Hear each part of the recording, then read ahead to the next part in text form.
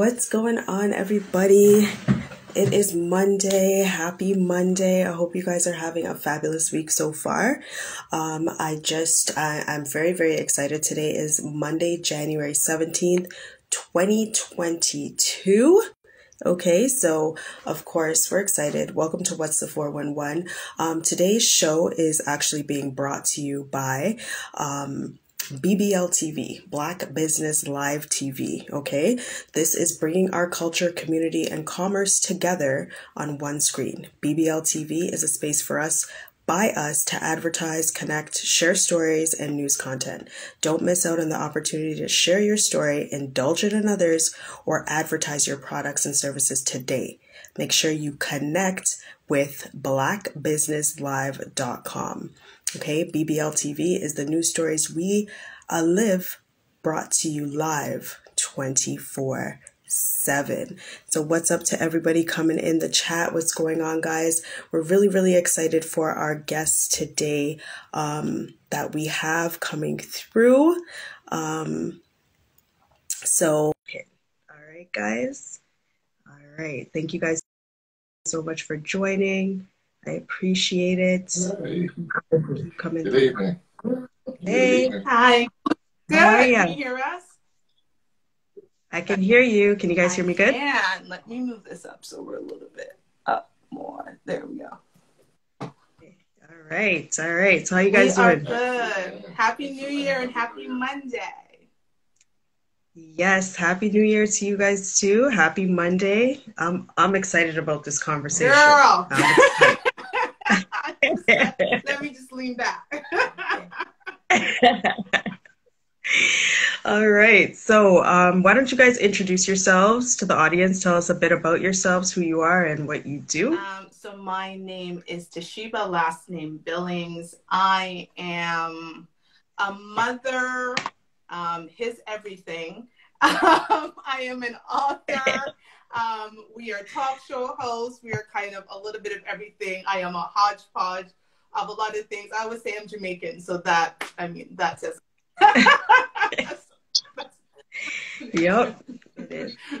All right. He's like, all right. I am Robert, aka Robbie 3 times, and I am, I am a father.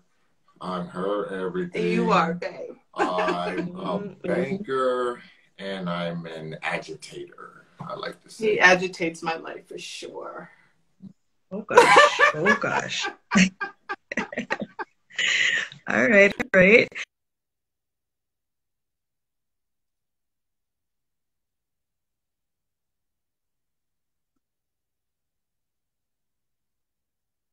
You're going out a little bit on our.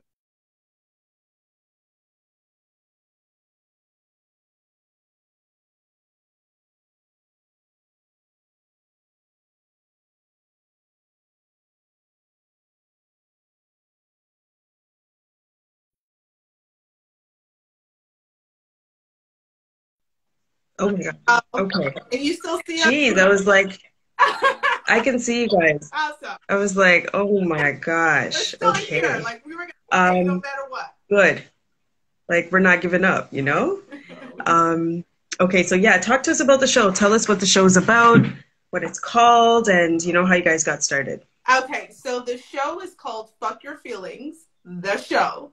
And it's really about changing the conversation around Black relationships. And when we got together, one of the things that we realized very quickly upon getting to know each other was basically our commonality in the idea of Black love, the idea of community, the idea of communication, the idea of rebuilding community that we've lost by starting with the family. The show name came from, we were having a conversation one day and he literally turned around to me and said, "Fuck your feelings." And I went, oh.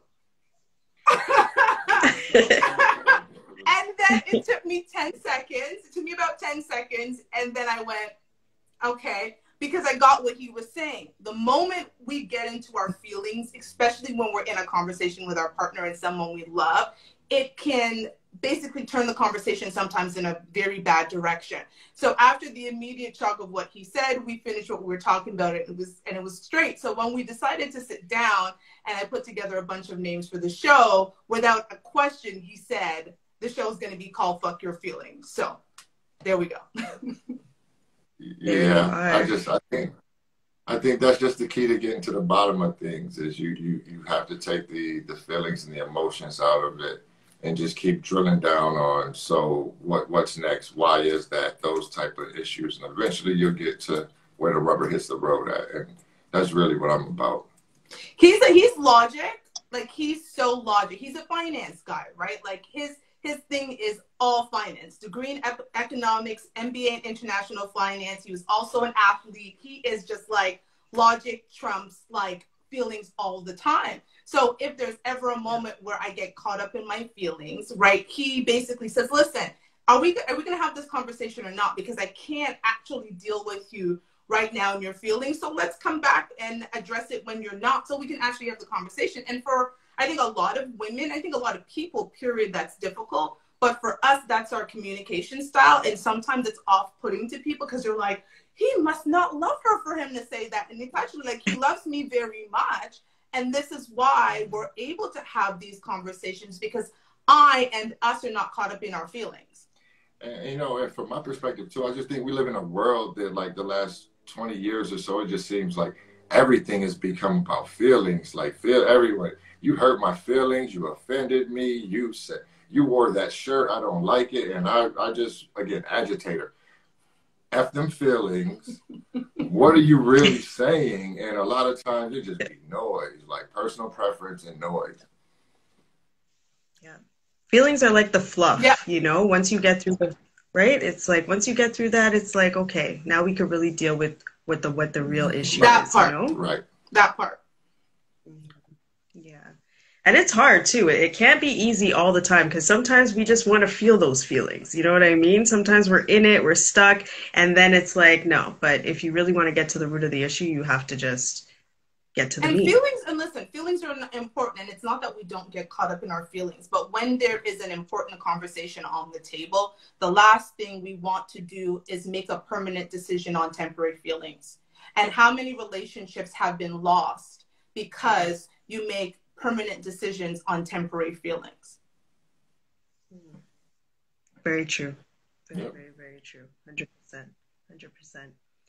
100%. So what are some topics that you guys talk about? Like, I mean, you talk about, there are so many, but just give us a couple of them, some hot topics that you guys have on your show.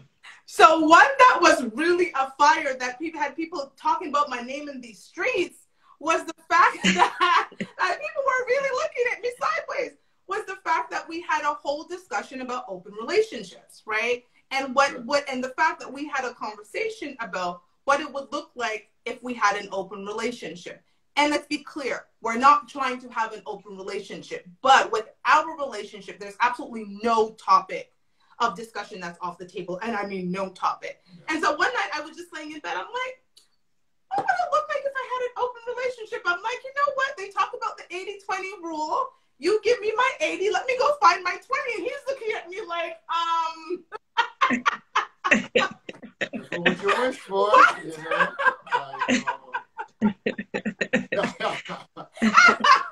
I love that. It would look like someone good. That is funny.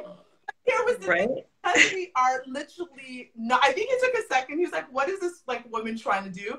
But because, again, we don't lead with feelings, we were able to get through the discussion. We started talking about what it would look like, and we realized that is not for us. Like, no, thank you, not about it. So that's what we talked about. The other one we talked about is monogamy and whether or not monogamy is natural. That was a big topic. We talked about blended families. Our most recent topic was actually love is not enough. And that basically, did people think that love was enough to sustain a long-term relationship? So we've had all kinds of crazy topics, but that open relationship one was one that, like, people were like, I can't believe that they would have such a conversation. And I'm like, here's the thing that I find interesting about people saying that they want their partner to be their best friend. I know that I Yeah. talk to my best friend pretty much about everything. That woman has seen me naked. Okay, she's like, you know what I'm saying? Like, and with my child, everything. Like, she has seen everything. We talk about everything. If you want your partner to be your best friend, why do you limit the discussions you have because you're caught up in feelings? I have very strong feelings for my best friend. God forbid anything happened to her. Like, I don't know what I would do. It's the same with him. So for me, it's like there's so many people talking about, I want my partner to be my best friend, right? But they don't have the conversations with their partner as if they're their best friends. Yeah. And, you know, and it's like a two-way street. You know, you can't say nothing is off the table and then get your mouth tight when someone brings a conversation that might not be, you don't even know where it's coming from. You just like, okay, I guess we're talking about this. That's usually his response. Yeah, I guess we're talking about this today. But I guess that's true. You know, you have to lay it all out on the table in order to have that person to be like, you know, your all, your everything, your best friend, right? It makes sense. It has to go both ways. Yeah, for sure. So what was the conversation around monogamy? Since you guys brought it up, like, what do you guys think about that? And listen, here's the funny part is I'm the one who brings up most of the discussions and people would think it's him. But again, nothing's off the table. So here is my view of monogamy, and it might get the audience riled up. Monogamy is unnatural. Okay? Monogamy was brought in to keep people together for business reasons. It has nothing to do with love. Monogamy is a social construct. If you look at the mammal kingdom, of which we are one, there are very few monogamous animals. Now, that does not mean we do cheating. Absolutely not.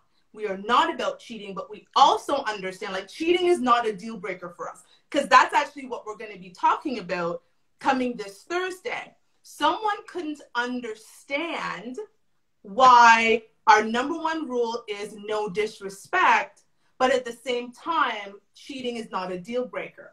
They couldn't understand it. I had this whole back and forth with someone of saying, listen, just because I say no, like, cheating is not a deal breaker, isn't an open invitation for him to cheat. But let's give you a scenario that he gave on the show the other day.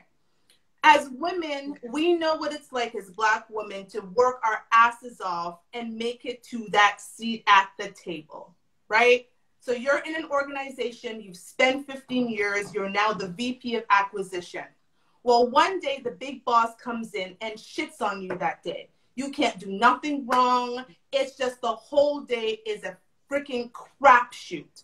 But you've spent 15 years at that company. Terrible day. Do you walk away from your career? That's a hard decision. Most likely, no. You don't walk away from So you spend 15 years in a marriage and your man has one indiscretion. You walk away from the marriage? Yeah, I mean, yeah, a lot of people would. It depends, I guess, on the situation. And I guess if, you know what, I guess it would depend on if it's a one-off, you know? That's the part. Or if it's something. I think that's the part that's when the people disrespect. hear cheating, they think serial cheating. Yeah. I understand that if we're together for the next 30, 40, 50 years of our life, we're imperfect people. And so anything can happen. And I wouldn't want either one of us to have the insecurity in a relationship to think one mistake, one misstep, and all of a sudden we're out the door. I'm not leaving this man because he cheated. However, what I did tell him, because I'm Jamaican and I will cut him, I said, let me tell you something. Okay? Let me tell you something. The one thing we do agree on is I said, listen, if we are ever in a situation and you did have an indiscretion, and that indiscretion is walking towards me in a public place, you better whisper in my ear real quick before she gets there. Because if that woman introduces herself as whomever, I'm able to say, oh, Sarah, he's told me all about you. I said, don't let no woman, I said, do not embarrass me on these streets. That I will not do. Do not embarrass me on these streets, but I'm not going to leave him just because Sarah has come up to me, but I don't do disrespectful cheating. So I don't do that. Yeah, I guess, yeah, it would depend on the circumstance of the cheating, how it all went down, you know what I mean? Like, what are the So circumstances? What I happened? need him to Like, talk give me about the something 411. that we talked about the other day, because he said something that blew people's mind on our show. Tell him, baby. Tell him what you said. You had to segue or segue. Well, I'm assuming you're talking about the comment that I made about it's the difference in between cheating and choosing. And first off, you have to figure out what that person has actually done. Cheating is stepping outside your relationship, however you want to slice it. You every you know what it is in your relationship. It could be having dinner with somebody, could be considered cheating. It could be renting a hotel room and doing the whole thing. But that's one thing. And then you go home and everything is normal. And then there's choosing, where it's really like an alternative life going on. You know what I mean? Like it's a whole other relationship going on. And choosing is when you say, oh my God, you know, you find out about Samantha and he says, oh, okay. And you're angry and you're upset. And he starts packing his bag and he goes and stays at Samantha's house. That's choosing. That's something very different. Isn't it all choosing though? No, Like, wouldn't it it be really isn't. no? I think, I think the part of that also that I don't really understand, why I think personally monogamy is rather unnatural, is one, we live longer. You know, 200 years ago, people were dead at like 45, you know, till death do you part wasn't that much of a commitment. Now we living until 80, 90 years old. Like, yeah, the stakes done went up significantly for everybody, because that's a lot longer stretch or road to go with someone, hoping that you guys are going in the same direction. Because I think that's a big ingredient for long-term relationships, is you have to be growing in the same direction. I can't be headed east and she's headed west. We'll never get to the same place unless we travel around the entire world. So someone has a question for you, babe. Do you have the same stance on cheating? Yeah. I mean, and I know the difference, you know. Look, see, here's the thing about love. Like, everybody can agree you love both of your parents. You got 4 grandparents. You love all of them. You love your siblings. You love your teachers. You love the people at church. You love your friends. You love all of these different people in your life. But then we get to romantic love and it's a singularity. That doesn't really. Yeah, I think everybody looks at that a little bit differently. When you're in an intimate relationship, it's just different than when you're loving your parents. Why? Why? That's what I say. Well, I mean, why? I think because it's intimate. Yeah, it's different.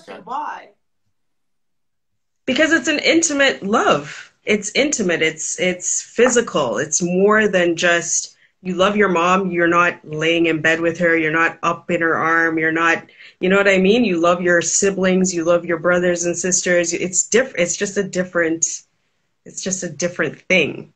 You know, it's a different type of love. It is love, but it's definitely not the same. Intimacy, I think anybody might agree that when you're intimate with a person, it's a different feeling than when you're not intimate with a person. You know what I mean? It's just, it brings a different vibe. You're connected with the person. Feelings. Of course. That's what. And I mean, even again, the two become one. Exactly. The two become one. And I agree, two becomes one. And I agree with you. Yes, there are different types of love, because that's what we got to this week on our show, right? We talked about true love versus unconditional love, right? And that was a big thing in terms of what does that look like? True love, you know, again, it's your person and it's all of the things that you talked about. It's that intimacy, it's all of that. And unconditional love, we determined, you know, with one of our guests, that unconditional love generally is the love between parents and children, right? That's generally the love that people think is the most unconditional love. Now, at the same time, do I think it's possible to love more than one person at the same time? Yes, I do. Again, but there's a difference between him choosing another person and loving another person. It's always about the choice.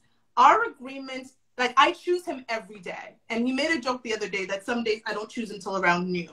Okay? It's like 8, 9, 10 o'clock. I'm not quite sure, but about noon I choose him, right? But that is something that we talked about. Every day we wake up, it is a choice.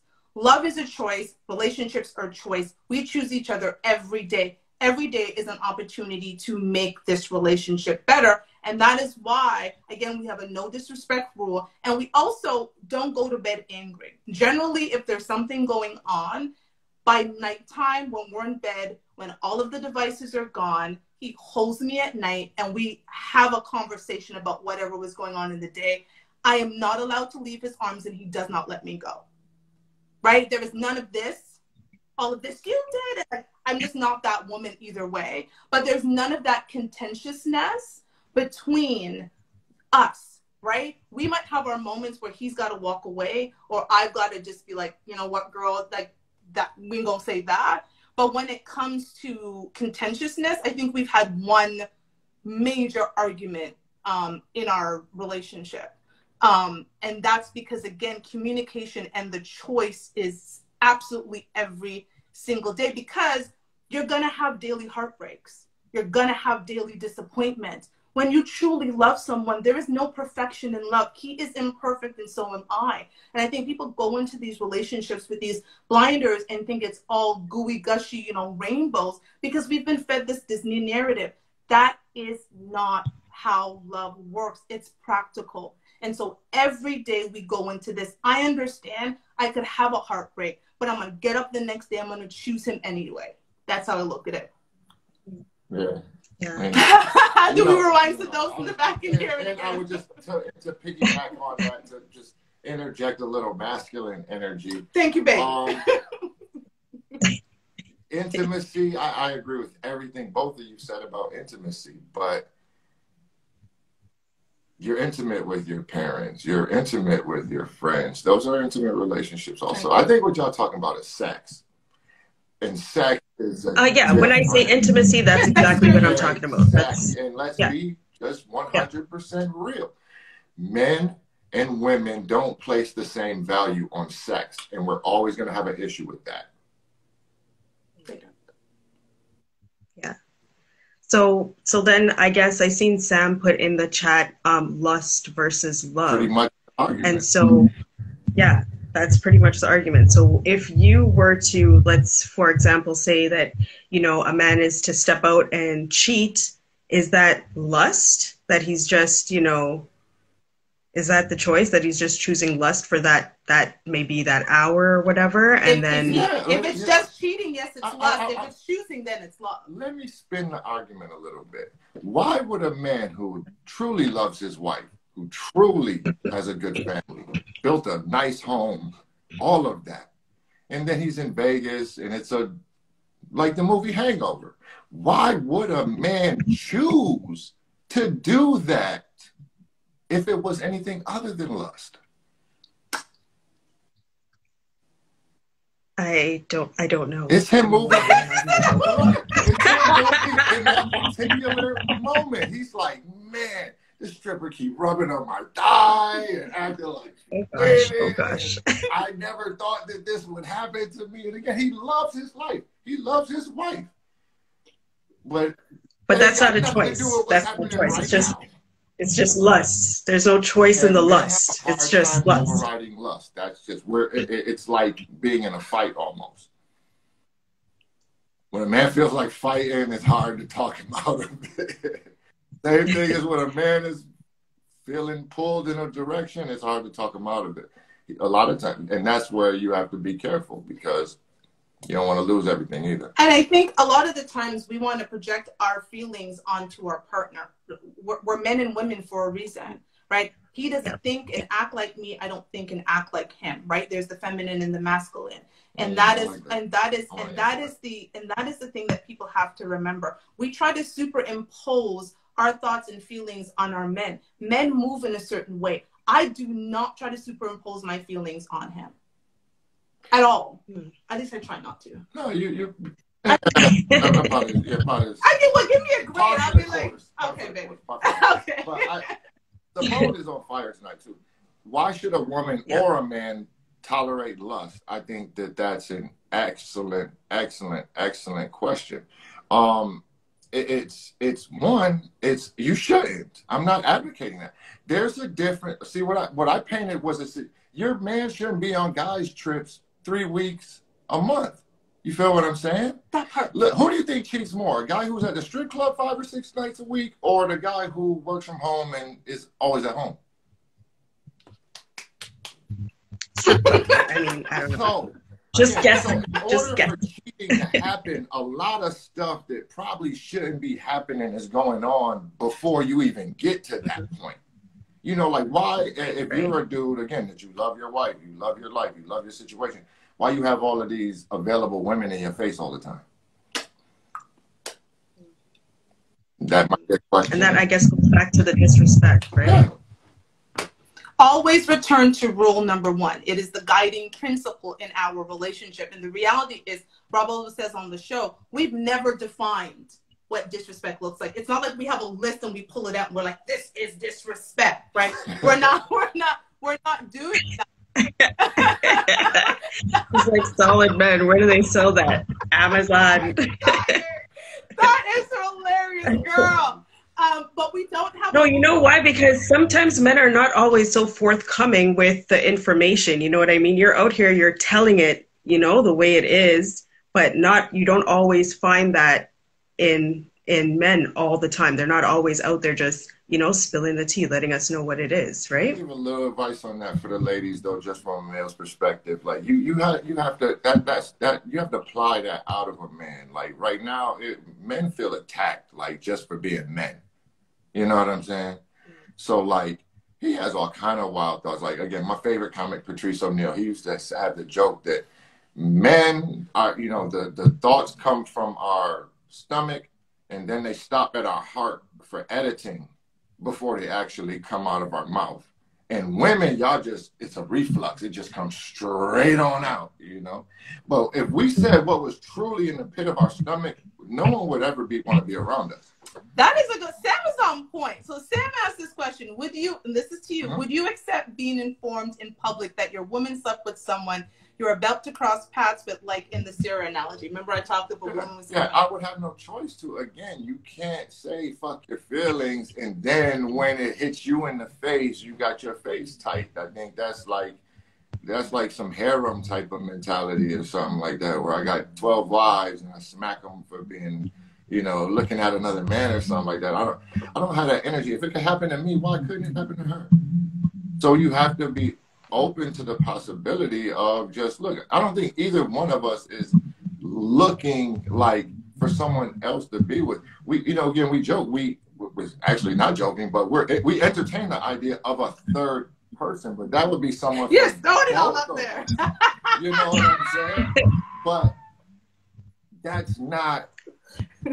You know, that's just not something that's present. You know, we are the constant. We're again, like we say on the show, we're going to do this every Thursday regardless. We're going to do what we do regardless. We're going to have these conversations regardless. We just decided to open our living room up a little bit and share that type of stuff. Because I think a lot of the times people are not having the conversations they're supposed to be having, right? People are not. I think it's interesting because I'm going to bring up somebody I was just watching him before we got on the show. Uncle Kevin Samuels, right? There are a lot of women upset with what Kevin Samuels has to say.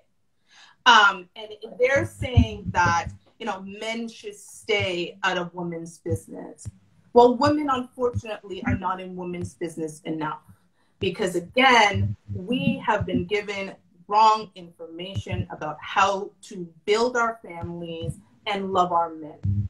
So we always say, okay, then, didn't want to listen to Uncle Kevin? We'll sit and tell them about it. Because I think there's something different about hearing it from a man and a woman who are together, who are saying, listen, I said something the other day, I'm going to drop it on the show because I've been working on my content. I said to people, Rob is my job. Rob is my job. Rob is my full-time job. I used to work 60-hour weeks. I'd kill myself out. I was the director of this, the region manager of JAD. I was doing this, and whatever. Okay? Rob is my job. That is how it works. There is no, I have other things that I do, but it's all in the advancement of us. Outside of that, like I'm a part-time business advisor, I would have never taken that job if he didn't agree to it. And I know a lot of people go, what the hell? is she talking about? Like somebody actually said that sounds like he probably beats her. Like he over here flagging me because I say this stuff. But it was one of the things that we decided if we wanted to move this along, what was important was our family. Family was the dynamic. Family is the constant. And he said, at the end of the day, I would rather you work for the family business and make sure this family runs right than go out there and give somebody else 40, 50, 60 hours of your time.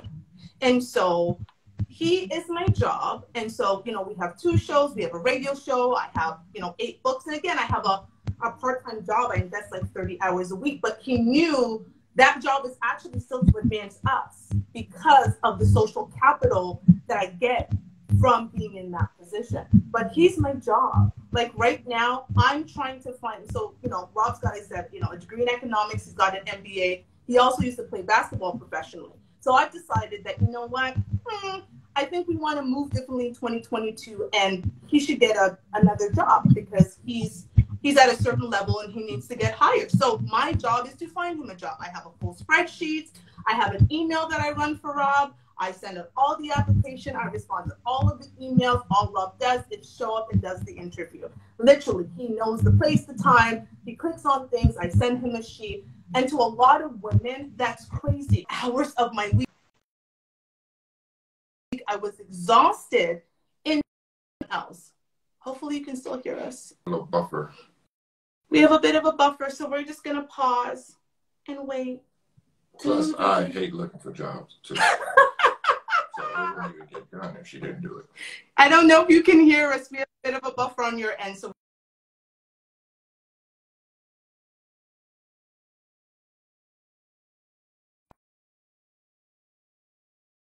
everybody. Are we good? Okay. Yeah, we're good. I send it to my shoulders. Yes. No, but so talk to us then, because that's a huge thing, especially right now in today's society. People are, they talk about these gender roles. Some people believe in gender roles and some people do not believe that there should be any gender roles. So clearly you guys are, you have your stance on that, but talk to us about it. Can I go with that Yes. first? If you believe in gender roles, you should be with somebody who believes in gender roles. If you don't believe in gender roles, you should be with somebody who doesn't believe in gender roles. But if you're sitting on either side of that fence, trying to convert someone to the other side of that is kind of like, that's why we see these crazy wrecked up relationships sometimes. It's like LeBron James versus Michael Jordan. Ain't nothing you gonna say to a person about either one of them to make them change their mind. Some people say LeBron, some people say Michael Jordan, but there's not a single bit of information you're ever going to present that'll change someone's mind. And I think that's the problem sometimes with these modern, relationships is people go in convinced that I'm going to be the one to convert this person into what I want to be. And that usually comes from the woman's side, right? I'm going to show him that I can be this type of woman, so he will pick me and all of those things. If you fundamentally do not have the same belief system, I'm sorry, baby girl, it's just not going to work. And so very quickly when we met, we talked about this. What do we feel about this? I grew up in a traditional home. My grandmother would roll over in her grave to think that he cooks for himself and he just takes, I'm feeding the child before him. And sometimes he doesn't even know where his socks is. Like all of these things, my grandmother would be like, what are you doing? And so would my dad. My dad said, listen, a man is to protect and provide and a wife is a helpmate.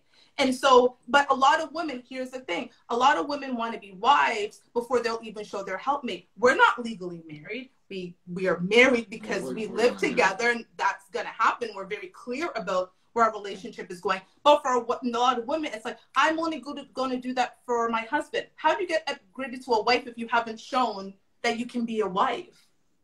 What's your wife resume look like? And I said that to people. If a man were to not see you, because again, a lot of us have pretty girl, syndrome. Like, I'm going to be chosen because I'm pretty, and I'm going to be chosen because this, and this. But if a man could not see you and you had to put out a resume to the men that you wanted? What's on your wife's resume?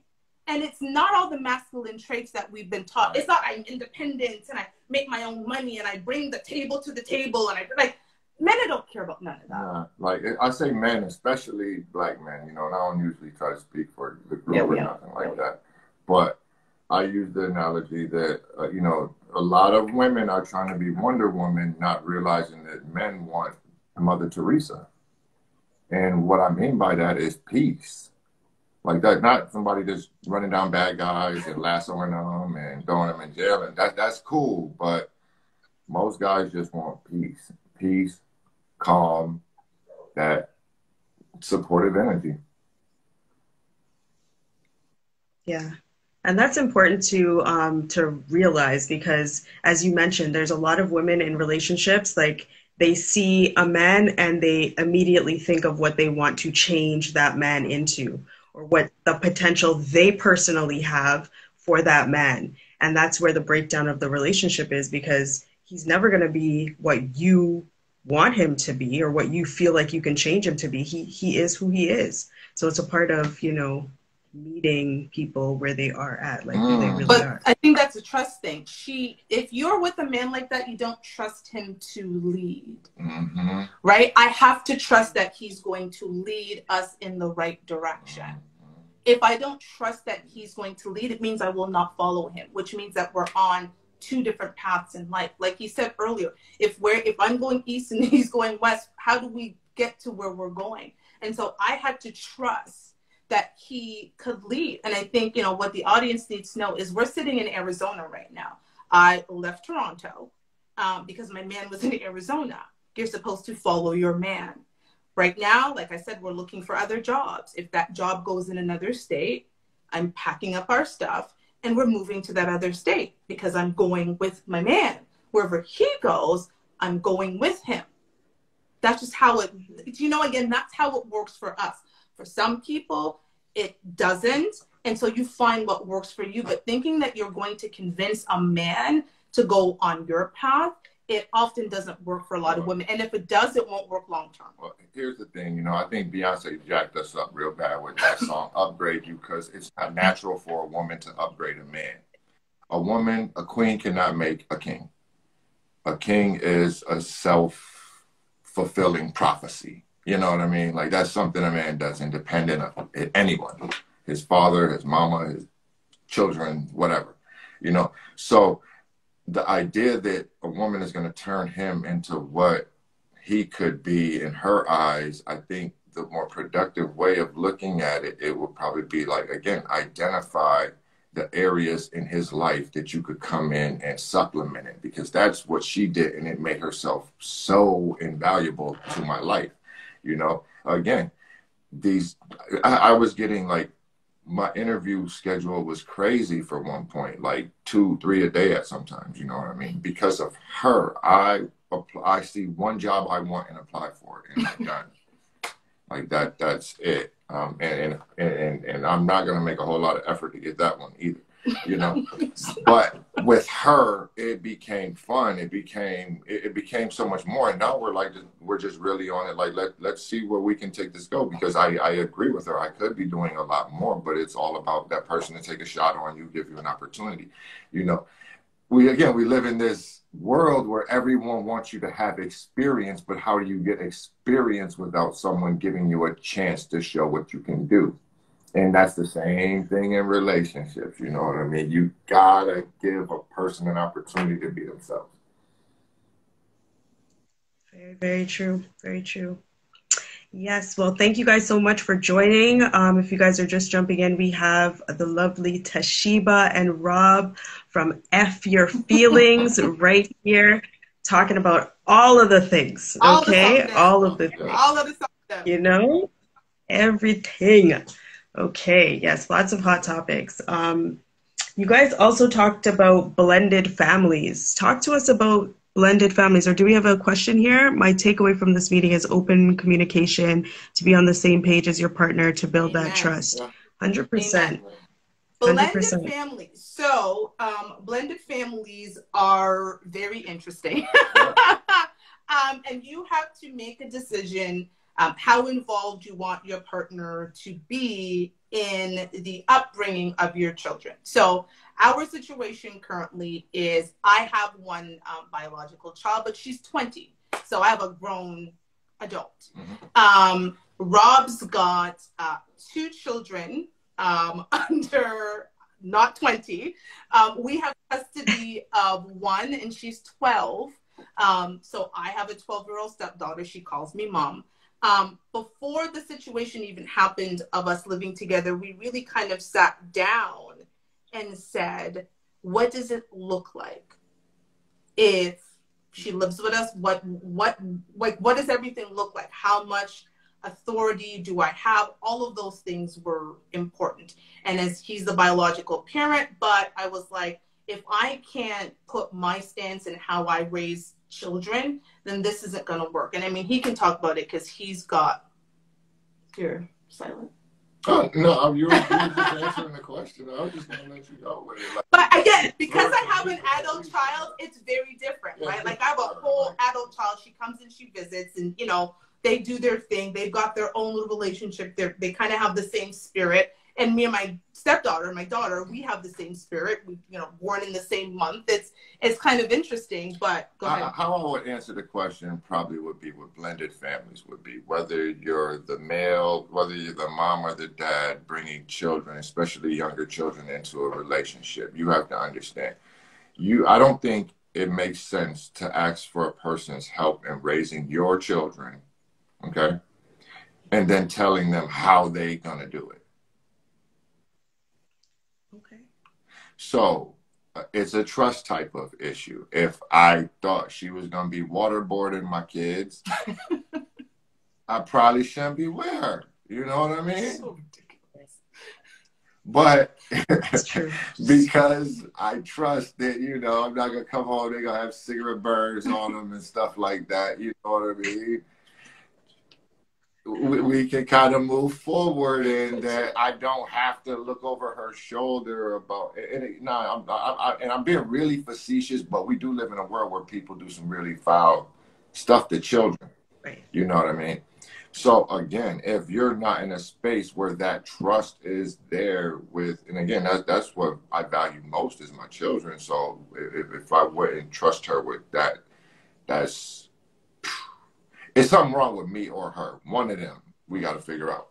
And I think sometimes it's difficult for single mothers when, you know, men come into their lives, because again, when I was a single mother, for me, I wasn't just looking for a boyfriend, it was a potential stepfather, right? And I think if you are in a situation where you're a single parent and you're, you know, looking for a partner, it's going to be very difficult to say, you know, especially for a man, take care of my child, but you don't get to discipline the child.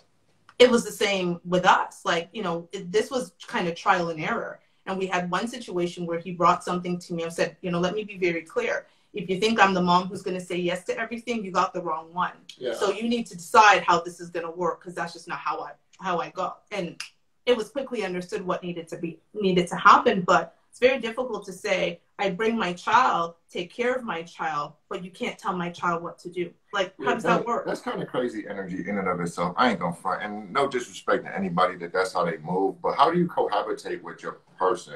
Because I ain't living in no house with no kids that I can't tell them nothing. Like, that doesn't make any sense whatsoever, and I would not demand that from another adult. If my cousin was crashing on the couch, my kids better do what the hell he tell them to do.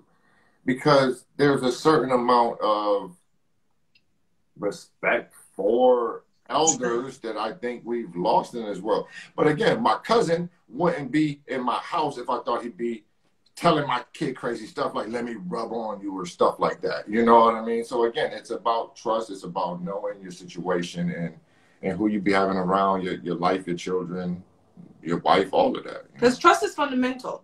And I think this is where communication happens. We have very much a communicative style, period.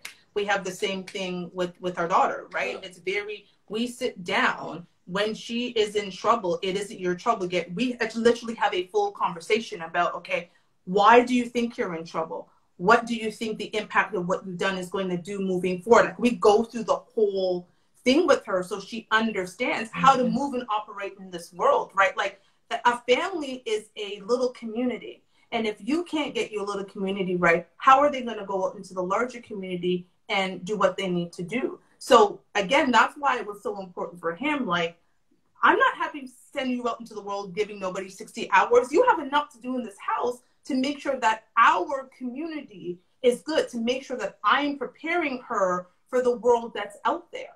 And a lot of the times our young children are not effectively prepared and adequately prepared to navigate the rest of the world. And, you know, I did that, you know, again, my biological daughter, I say she's a blessing to the world. He says it all the time, right? That's the thing, right? He says all the time, like, she is, you know, very lucky to have me, but I'm lucky to have her. She was just such a good kid to raise. But the reality is children need structure and they need a foundation so that they can go out there. Too much talking, man. Manas man? What does that mean? I lost me. I don't know. Too much manas. I don't know. If it was. Yeah, but no, 100%. No, I hear what you're saying. You know, it does boil down to the trust factor. You know, that's basically what a relationship is. It's all about trust. If you don't have trust, you don't have anything, right? You have to be able to trust your partner. And I get it. I get how trust is difficult, because going back to your earlier thing about intimate relationships with your partner, I remember sitting in therapy, and this was really important. And, you know, I had to go to therapy because I had to be prepared for my person. And that was an important part of my journey. And I remember my therapist saying, in order to truly love, you have to be prepared to get hurt. There's absolutely no guarantees in love, right? Love comes with hurt, whether we like it or not. And so you cannot go into a situation completely guarded, thinking that I need him to show me how much he loves me to love him back. That doesn't work. So if I was going to go into this, I had to go into it with, listen, I am going to trust you. I am going to respect you. I'm going to honor you. I'm going to be loyal to you. I'm going to do all of this. It wasn't, you had to prove to me that I could trust you. You had to prove to me that I could be loyal. I already had to give that, right? You don't go with a job and say, I'll learn the skills. Generally, they want you to have the skills before they give you the job. So why do we go into a relationship thinking differently? So, and I think that's important. Ladies, I get it. It's hard. It is so, it's hard to be open, right? Like, it is hard to be open. And, you know, in one of my books, I said, you know, falling in love with him was like swimming in the deep and not knowing how to swim. Like, I went into the deep and prepared and ready to go. And it was like, I have to do this because, you know, he talks about, one of the things he loves about me is my obsession with him. Like, I'm obsessed with him. Like, completely, like, I kiss his face. It's the weirdest thing. Some of the stuff that I do, but he loved me more because of it. And I get it. It's easier to guard our hearts, but the reality is no man wants to be in a situation with a guarded woman, because in his mind, your suitcases are already packed. So the moment there's a problem, you're ready to go. You've invested nothing into the relationship. A man wants to feel like you've invested. You don't get returns on your investment if you have no money in investments, right? It's the same with a relationship. You don't get returns from a relationship if you've invested nothing. That's very, very true. So for Rob, like, when you were looking, like, both of you guys, when you guys were ready, like she said, she had to get ready for this relationship. Were you already ready for this type of relationship, or was there some work that you had to do to get yourself ready? You were just ready. I wasn't ready at all. I wasn't thinking about no relationship, to be honest with you. I wasn't even worried about it.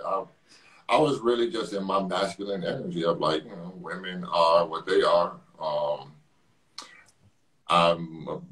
You know, again, I played ball. I had a lot of opportunities in my youth of getting to know a lot of different women. He was a hoe.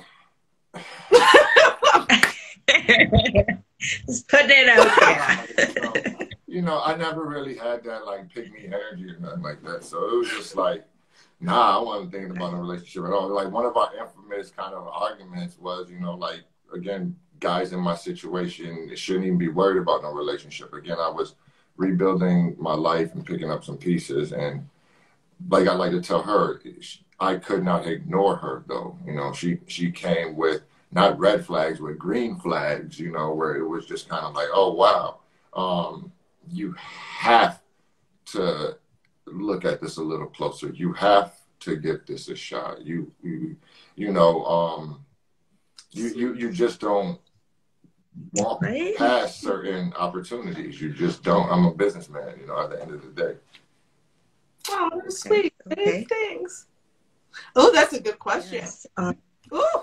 Yeah. So what set her apart, right? Well, again, I've never really been in a situation, and again, like I said, I've gotten around a little bit where it was the mental aspects of it. It was that I felt that there was a political where it meets like just perspective, where it just meets like view of the world. Like there was just certain ideologies that she understood and she kept up with me when I expressed those, so that it felt like she would be an incredible representative to me. I remember one time I told her, it was like, if I had a really important business meeting and I couldn't make it, I feel comfortable sending you, knowing that you would represent me, not you. And I feel a lot of women, if that was the case, they'll take that meeting for you, bro, but they gonna represent her. She's gonna represent herself and what she's talking about, and your whole plans and game plan is right out the window. And that's why I couldn't ignore her. And funny enough, that was actually one of the sweetest things he said to me. Rob isn't the most romantic. If you're looking for he's not gonna give you that. But that for me was a big thing, because I think a lot of the times we don't think about the practicalities of a relationship, because we're all in our feelings and woo and on all of that stuff. A relationship is a business, whether we like it or not. And I know that's so not romantic, right? Like it is. We actually have a relationship contract for the next 3 years. We have a verbal relationship contract of how our relationship is going to go, unless something changes and we have to revisit it. But we stick to it. We see the vision. We see the goal. It's practical. Oh, there we go. You're breaking up again. So, there we go. But like, you know, Microsoft won't buy Lululemon because they like the logo. They thought the logo was pretty. They thought it was cute. They thought the clothes are nice. You know, like mergers make sense in the business world. Shouldn't they make sense in the interpersonal world too? You know, like why would a airplane company buy a scuba diving company? It would seem like they don't know nothing about what the other one does, you know, and that's where it coming back to what was it about her, you know, she was in touch with certain, I would say, revolutionary type of ideas that I have, because I just think that the only way that things really are going to change is to break people out of their status quo thinking. And I'm not talking about that everyone's an individual snowflake bullcrap. I'm talking about like, no, like we really are like, we're a community, we're people. Yes, what you do matters to me and what I do matters to you and vice versa. That type of energy, you know. Oh, we have a question. We will not. So they want to talk about the relationship contract. That was actually a big topic on our show. Many people were interested. You're scrolling again, so I'm going to wait and hope that you're still there. Can you guys let us know if you can still see and hear us? I just want to make sure that we're good. I do want to answer that question. Are we good? Okay. Yes, awesome. We're good. We're good. The relationship contract. Okay. So we don't actually have it written down. So I'll start with that. It's a verbal relationship contract. But part of the relationship contract was the part that I spoke about earlier in terms of me being at home. And that in order for us to get to where we needed to be, that was a part of it. It meant that basically Rob employs me. Like whether, and again, not romantic at all, people. But again, Rob is my job, and it's like he's my employer. And so part of our 3-year plan was, this is kind of where we want to go. And in order for us to get there, this is the structure that needed to work for us. Again, if it changed, then that would be fine. And it also has to do with the age of our daughter, right? That was important because she's in a critical time, all of those different things. And we also have a younger son, in terms of, as a family dynamic, this is what's needed to push us forward. It wasn't an individual thing. And let's be clear, with a relationship contract, no one wins. Okay? Just like in business, no one wins. If someone's winning, it's not a good contract, right? And so there are things that you're going to have to give up on both sides because it's for the betterment of us. Yep. And I think that's the part that people have to think about, the practicality of a relationship. So one of the things that was important for me is I am like a rolling stone. Like I get itchy. I don't like to be in one place. I'm like, I have to be going. Like I'm like, if there's progression somewhere, we've got to go. So I will not be in North America probably for, much longer, maybe the next 3 or 4 years, and I'm out of here. That was important. Rob has played ball internationally. I think he's lived in 7 international countries. I can't remember the number off the top of my head. And so he was on board with that. Wherever we need to go, because the opportunity exists, that's where we need to go. It wouldn't work if Rob was like, no, or I'm like, no, this is what I want, and I need to be in this place, and I need to retire here, and this is how. No, if an opportunity comes by and it's for a year, I guess we're living in Dubai for a year, right? If an opportunity comes up and it's XYZ, that's what we're going to do. So that was even a part of it. It was that push and pull, that give and take about what works. And again, the contract, it is fluid based on a couple of things. And it has to do with really what happens with all of the ventures that we're involved in. So again, we have, I founded 2 talk shows. I have 8 books on the market with the 9th one on the way. I have a radio show. Again, it's his job because he's in finance. Like there's all of these different things that make it fluid. But again, unless something big happens, it's static. So it changed based on the circumstance. But me going back to work actually is the one thing that will never change. Long story short, I make X amount of dollars. Once these shows and books and all that other stuff starts making more than the X amount of dollars that I make, then we'll look at another situation. Until then, we'll keep it just the way it is. That's actually, you're so pragmatic. That was I went on this like long rant. Yeah, I was like,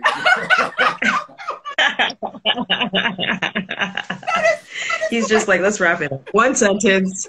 That's it. This is what it is. Right. Yes. Okay, because you guys did speak earlier about the fact that love is not enough. No. So talk about that statement. Well, because it's just, again, there has to be a coming together. The two, like one of my favorite, I like my little logic philosophy, kind of examples. He's a doctor. She's a lawyer. Both high-powered jobs, right? Who stays home when the kids are sick? Yeah. Tough question. The doctor, because the doctor would know how to. At least that has that's gender non-specific. So cool, In my world, I just say mama tends to stay home with the kids when they're sick, unless and dad kind of as a default winds up having to do it. And I'm not knocking that. I'm not against that or anything like that. But that's the whole point, is like, what point does it make to have this amazing... Okay, let me make it more simplified. How are you a successful woman if your family is not in order? Yeah, he loves that point. Because I don't think a woman has a greater role than making sure her family is in order. Historically, what women do. And that's how we define success in our relationship, right? Is how's the family dynamic going? How are the children, their education, their upbringing, their discipline, all of the things that are happening, fight right? Like cats and dogs, that ain't good for the kids, Right? That ain't good for the pets, hell. You know what I mean? And so we define success that way in our relationship. It has nothing to do with how much money we're making. Yes, we have aspirations. Again, he's got his whole background. You know, if I'm a bet on anybody, I'm a bet on this man right here. And we have all of that. And that looks good on paper. But what looks good on paper isn't the reality of what life is. And so when we said love is not enough, I had to like him more than I love him. I could love him from Toronto. We could have a perfectly fine long distance relationship. I can cut you off. Right? Like I can get on a plane, go through the COVID protocols, all of that stuff. In 30 years, I may not love him as much as I do today, but I will always like him. He is one of my favorite people. He is my best friend. He's the person that I share my life, my world with, because I like him. He's funny. He's cerebral. He's, you know, has this sarcasm about him that makes me go like this sometimes, but it's endearing. Like, he's got all of these things that I fundamentally like in people. I just also happen to have fallen in love with him. But if it was just love, I would have rolled my suitcase out of here a long time ago. And I'm gonna just double back, because you got me thinking about just how you see how she's talking about how she likes me and all that stuff. And then we had the conversation earlier about cheating, right? How I cheat can change how she likes me, if that were even the case. You feel what I'm saying? So again, I would not want to play with the way that she talks about me. You know, that's not something I would want to gamble. I wouldn't throw that up on the table and say, double or nothing, you know. Let's see how it goes. See how it goes. Like that. So again, there's a certain amount of caution when it comes to when you're in a space that you want to be in, when you're in a good relationship, you're in a good space, you're going to conduct yourself with a certain amount of caution, because I would rather go too short. I'd rather stop short than go too far. And I think that's kind of the rule of thumb for most things. Like, you know, if you have a great job, you know, you might on occasionally be like, you know, I'm going to go to the movies this afternoon. Like, I ain't killing it or nothing like that. But you're not going to do that like 12 days in a row or nothing like that. Because then, you know, you might not have that great job that you love so much. Oh, that was a good statement, baby. You've never said that. That's so sweet. But no, and this is why we talked about love not being enough. You know, people have been in relationships with people who love them but don't like them. I know he has. His previous, he was, and that was one of the things we came back on was it was important that we didn't repeat the same mistakes that we had done, or I like to call them missteps, right? We had some missteps in our life, and we wanted to ensure, like, we put everything out on the table. Like, there are things that we talked about. I think that we talked about finances. We had spreadsheets. Like, we knew what was up with each other. We talked about like everything under the sun, because it was important to ensure if we're going to move forward, here is me, and here is me on a platter, and can we create something great together? It's like a recipe, right? Certain things just do not go together. So then you do not bake a good cake with recipes that if you don't put sour cream necessarily in your cake, right? You might really love sour cream, but it doesn't go in the recipe. We really made a good recipe. And when we sat down and we looked at the practicality of where I wanted to go, what we wanted to do individually, it worked collectively.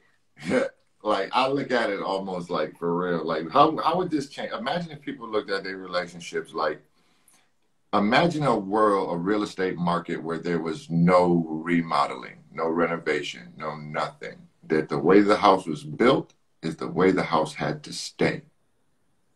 Do you think people will willy-nilly buy houses? No, they would look for the bedrooms to be positioned where they wanted them. They'd look for the closets to be where they would inspect every single nook and cranny of that house, because they know once they bought that house, I can't do nothing about it. We should look at relationships kind of along that same vein. And that's what I learned along, like I said, those missteps, those journeys of just, and that's where the rule of no disrespect comes, because you can withstand anything other than disrespect. Like, but once that road, you know, once that dam goes down, it's like New Orleans, you know, like the levees when they bust, the water is coming, you know, and that's how you get into the, I don't like this person no more. I don't like them because that disrespect and then got toxic, and then it's just crazy, you know. So we both knew up front that was really the only rule that really mattered. Is like, ain't no disrespect. You don't disrespect me, I won't disrespect you. And chances are, even if we decide to go our separate ways, we'll do it amicably. And that allows you to, you know, I'm going to put in quotations, fight fair. Right. Right. And I think, you know, I say to people that this is important for people to understand. There are times that he makes me very mad. Like super mad. He's an agitator. He is like he is annoying. He's more annoying than our 6-year-old son. Like, he is annoying. And, you know, he knows how to push my buttons very well. And I'm hot. Okay. But I always think to myself, let me tell you the saying that I say. There are two things you can't get back: the words after you've said them in time. And so I always think to myself, yes, I might be feeling this way in this moment, but if I say this, what is the damage that this could do to the relationship? So I say to people, I cuss them in my head, but I never say it out loud, because I value him more than that heated moment, which is, again, why I said it is important for people not to make permanent decisions on temporary feelings. Yeah, F your feelings, you know, right there. Yeah. And okay. It's hard. So what are your, yeah, it's not easy. It's not easy. Definitely. Especially if he's an agitator, you're Jamaican, right? You must want to say. Well, you know, a part of that is for me, but again, when those 90s and the etiquette get agitated away, you get to the meat and potatoes, you know? Like, you get somebody pissed off, they're going to tell you how they really feel about you, you know? And again, even when she's pissed, there's no disrespect. Because I like you.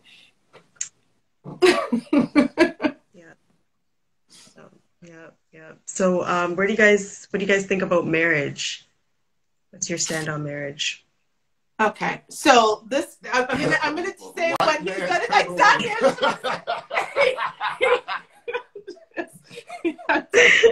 He sees marriage as white man's paperwork. But no, are we going to get married? Yes, I will marry this woman. So there's some other purposes for it, but man, that white man's paperwork is it. We do see marriage as white man's paperwork. Right? Because again, that's exactly what it is, right? It binds people together, all of that different stuff. But are we going to get married? Yes. And that is something that we knew before getting into the relationship, right? We're not young people. We're in our 40s. And we could understand that even though we had both previously been married, that where we were, we didn't have that in our previous relationships. And had we had that in our previous relationships, we would not have been not married. And so I think that was important. We needed to be on the same page about things. We both yes, I want the wedding. I want all of that. But I think, again, marriage is white man's paperwork, but we're going to do it because I think it's also good for our family. It's good for our community. My daughter talks about it all the time. She's like, I can't wait, mommy, until you have the same last name that I do, right? That's really important to her. And so that is something that's important to us. And so, we'll let you guys know. Yeah. Maybe I'll record it. I doubt it'll be romantic. Probably like, marry me. He's like, okay. I can't believe you left me at the altar. Like, you got 10,000 people there. I'm not coming. Shut up. It'd be like a little beach. And so what do you guys think of like the dating scene now? Like, first of all, like, how did you guys, because you were in Toronto, he's in Arizona, so how did you guys meet? Tinder. So let me tell you the story. And listen, kids, don't try this at home. So this was in the midst of COVID. Toronto was in its first lockdown, so, shut down. He was in Rochester at the time because that's where he's originally from, even though he lived in Arizona. When COVID happened, I think a lot of people just, went home to family, all this stuff. So I wasn't looking for anything. I was on Tinder. Swipe. I hardly ever swiped. I'd go through like hundreds and I didn't swipe because there was something more that I was looking for more than, a good-looking man. If you didn't have anything on your profile, if you didn't have anything that made me laugh, I wasn't going to swipe. So he had this picture, and it was like a complete scowl. Like his face was like a scowl. And I'm like, I like scowl. He made like a sarcastic meters, and he's like, maybe I played a little ball, but that's not important. And I thought, you know what? I'm going to see what he's about. You're spinning. Okay, there you are. I thought I lost you. You still there? Here I am. No, his face was a scowl. So his face was like a complete scowl. But I'm like, you know what? There's more behind this because I appreciate sarcasm. Anyways, we swipe on each other and we start a conversation. And this is the part where most women go, what? So our first conversation was October 18th. Our anniversary is October 28th. So within 10 days of meeting, we cut through all the bullshit and we were in a relationship. We hadn't physically met yet, but we were speaking like 6 hours a day. We were video calling, all that. I didn't get to Rochester until November. I spent about 10 days. We spent 10 days together. We went on a cross-country road trip from Rochester to Greensboro, North Carolina, to Raleigh, North Carolina. Then we went to Queens, New York. Then I came back to Toronto. Once I came back, about a week or so later, he came back to Arizona. And he knew I would not move to Rochester because I don't do cold. Like I was like seasonal depression, the whole thing. And when he got back to Arizona, he's like, you know what? I'm going to move back. I want you to move with me. Or at the very least, I want you to come here for a long period of time. Because again, it was COVID. You know, going back and forth would have been difficult. So this was November. He got back to, I think it was the end of November, beginning of December, you were in Arizona. And then I was in Arizona in February. Yeah. And so I got here last February. So that's how that story works. It does not work for everyone. Let's be clear. We get that our story is an anomaly. It is not the normal. However, I think it could be. And this is what I'm going to say. Vulnerability is sexy. So is honesty. For women. I used to think... And honesty's sexy for men. Like, put your shit on the table and let her make a choice on whether she want to deal with it or not. Like, that's really how I got down. I mean, I've always got down like that, though. It's like, it is what it is. It may not be everybody's cup of tea, but I'm somebody's cup of tea. So... Right? And I think I used to equate vulnerability to weakness. I used to think that that's what it was. And again, therapy. Therapy, I recommend it, Black women. We need therapy. We got a lot going on. But I used to equate it to weakness. And I remember my therapist says, the life you say you want, this woman you've been carrying with you, she can't go with you to this next stage of your life. She's going to have to sit down and you need to bench her. That's what she told me. She said, bench this woman. Tell her thank you. She's had to carry you through the things that you needed to go. But the life that you've described to me that you want, she cannot go with you. And so it was important to, like I said, do that inner work and do the things I needed to do. So when that time came for a man who saw me in the way that my father had always hoped, like, he sees me the way my father has always hoped a man would see me and take care of me. Am I able to take care of myself? Hell yeah, I've been doing it. I've been working since I was 17 and on my own since I was 20. I've been paying my own bills since I was 20 years old. I've done it, right? However, he sees me in a light that no other man has ever seen me. And that's something that makes my father proud. And I think as women, a lot of the times we carry this burden of the strong Black woman. And we sometimes need to put it down because, listen, no straight man wants to date another man. Put your penis away. Yeah, I ain't doing it. Yeah. And I think, too, like, people are talking about this strong Black woman syndrome that we have or whatever that we're carrying around. But I also think that a lot of women take on a definition of a strong Black woman without even defining that for themselves, because you are a strong Black woman, you know, right? You coming out here telling us, speaking on the truth, talking to us, bringing us these facts, that is strength right there because you're telling the truth. You know what I mean? That is strength. So I think we just have to learn to define things for ourselves instead of having people define something for us and then us thinking we need to strap that definition on and then run with it. Let me tell you something about who the strong Black woman fallacy. I talk about it in one of my books, No Handouts for Black Girl. The strong Black woman thing is a fallacy, and the only person it makes better are employers.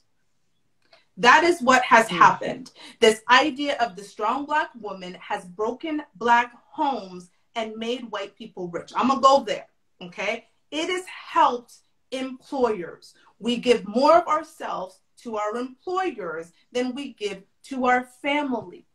And so therefore, being the strong Black woman, being the boss chick, being all of that is being fed to us and spoon-fed to us. And girl, be independent. And you don't need that man. And that man is this and this man is that. And it's broken Black families. But let me tell you who's gotten rich, because they've gotten rich off of my back. I have made people millions. And when I met him, I was like, I'm never doing that again. If I'm making millions, I'm making it for this family. When I say I've made people millions, I have made people millions. Okay? Never again. But again, it was this strap it on, strong Black woman. I talk about it in my book. I went to the gynecologist one day, found out that they had found cancer cells in me. She told me I could have an operation that could cut the cells off right there in the office. I cut it off, waited in the waiting room for 20 minutes and went to work. My mother cussed me, but I had shit to do because I'm a strong Black woman. I literally heard I had cancer cells. We found it, blah, blah, blah, blah, blah. I don't even remember what else she said. I just heard you have these two options. I said, I'll choose number one because we can get that done soon. I'm not going to wait. I was in strap-ups. They burned it off, told me to sit down for 20 minutes, make sure I was okay. Got back in my car and drove to work. That's what the strong Black woman does. I had to be sent home because I text my boss to say, oh, by the way, I'm going to be late because this happened, but I'm coming into work because I have a meeting. I went into work. I worked for a couple of hours and then I got sent home. But that's what that does for us. If I was in that position with him and with him as, as the person with me, I would have never went to nobody's job. That's the problem with this strong Black woman. And we need to, it's a social construct. It is a fallacy. Like you said, strength is a woman who stands with her family and makes sure that her kids are raised well and her man goes out into the world good. Yeah. You remember that show Living Color? And Jim Carrey used to have a character on there, Vera. She was the lady bodybuilder. Like, that's how dudes look at that strong Black woman and stuff, like, just all like, that's not it, yo. Ain't nobody checking that. Not attractive. No, not attractive at all. But again, if you keep getting fed the same narrative, you believe it. Guess what? People are making money off of us on that strong Black woman. But we're also getting sick off of that strong Black woman. Diabetes, high blood pressure, strokes and heart attack in our 30s and 40s because we're going hard in the paint, right? We're not taking care of our health because how are you going to take care of your health and exercise when you're working 60 hours a week? Like, all of these things, industries are getting rich off of that strong Black woman. But a lot of women would go, oh, what's the alternative? Depend on a man? Yeah. But that's just my. And that goes back to the gender roles too, because there's a lot of people that don't believe in gender roles. They don't want to believe that a woman and a man should carry different roles. There are people that believe that the woman should just be able to do everything. Look, this guy is rude, but gender is a fact. Choice isn't. Yep. I want my daughter to have the option to be a construction worker or, one of these male-dominated professions, if that's what she chooses. But let's be 100% real. If more women were actually choosing these male-dominated professions, there'd be more women in them, right? And the fact that there isn't, it's kind of like, y'all don't even have no desire for that. That's the equivalent to me of like the white people arguing about immigrant jobs. Like, y'all not washing watermelons. Y'all not picking corn. Y'all not doing none of that. So what does it even matter to you who's actually doing it? So again, to the high-powered feminist lawyer, attorney, do you, boo. You know what I'm saying? But leave the woman that just wants to serve her family alone, because ain't nothing wrong with that. Right. And then nobody talks about that, right? Everybody wants to talk about toxic masculinity, but there's a lot of attack on femininity. And I don't want to call it toxic femininity, but I will call it attack on femininity. Yeah, like I'm forcing you, like you said, the comments, the abuse is like, you know, if she finds value and importance in making me breakfast in the morning, you got people out here that's like, that's whack, you know, that's like, how dare you? To each their own, you know what I'm saying? But I know our grandmothers and great-grandmothers used to treat our great-grandfathers and our great-grandfathers like that, and they were not anywhere nearly as well-behaved as we are today. Yeah, 100%. No, 100% true. I mean, I definitely believe 100% in gender roles. I believe, as you're saying, gender is a fact. It is a fact that we are women and that women cannot do what men can do. And there's a reason why we're different. Why do we want to? There are certain things in this house I do not want to do, and I don't have to. And Rob always says it, and it's funny. It's funny how women will fight for equal rights, as they call them, but they still expect the man to die first. You want equal rights, but at the same time, when there's that strange knock on the door, that strange noise, the doorknob jiggling, she's not getting up. I'm not. You expect the man to die first, but you're still out there, you know, all the women that are independent. But as I say on our other show, you know, all the women that are independent are married, ladies. Stop getting bamboozled. And let's be, and again, not because, again, there's so much flack around, you know, the transgender community. But again, I'm gonna make another statement that gender is real. Let's be honest. All of the argument for, you know, transgender in sports is men becoming women. There's no women becoming men trying to play in the NFL. You dig? That is facts, actually. Because I think they understand that would be very dangerous. That is facts. We'll move on from that. Well, it's a dangerous line. Honestly, it's a dangerous line. I think the whole world is crossing right now, because it's like, you know, you can't tell the truth without stepping on somebody's toes. And if you're stepping on anybody's toes, not you know, anybody's toes by telling the truth, it's these feelings. You're hurting my feelings. You know, you can make an argument that truth might be subjective a little bit, you know. I might be on the north side of the park, you might be on the south side of the park. We could see the same event and have a different truth. But facts are facts. 2 + 2 is 4. That's a fact. You can take that to Saturn and Jupiter, and it's going to work there too. You know, and we've started arguing facts, and I think that's where it gets really, really. That's the slippery slope. When we're arguing facts, that's like, if green is no longer green, if she can call green purple, but it's still the same color, like, we don't even, what's color even mean anymore? Well, we're doing things to suit our own narrative, right? It's easy to create a narrative in your head, especially when you're not living the life you want to. And so you create a narrative to explain to people why you're not fulfilling the life that you want to.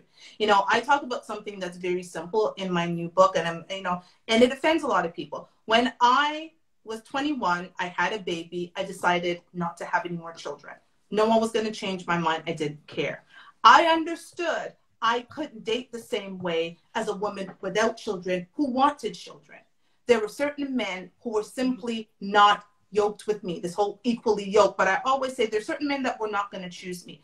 I could not give them what they wanted. So what did I look like coming with my child, say, taking care of mine, but I can't give you what you want? That's a lot of the narrative that are going on. Accept me as I am, right? But I will not give you what you want. People want to treat, like, I had to operate in a certain way. I was 21. My womb was fully open. I just had I had fundamental beliefs, and I was not going to change those beliefs. So what do I look like saying to a man who's everything I want on my list, but I'm like, oh no, you want a kid, but I won't give you one. Please pick me. That's how sometimes we're going in and walking through the world, because we have these narratives of what things are supposed to be, but we're not looking at the reality of our situation.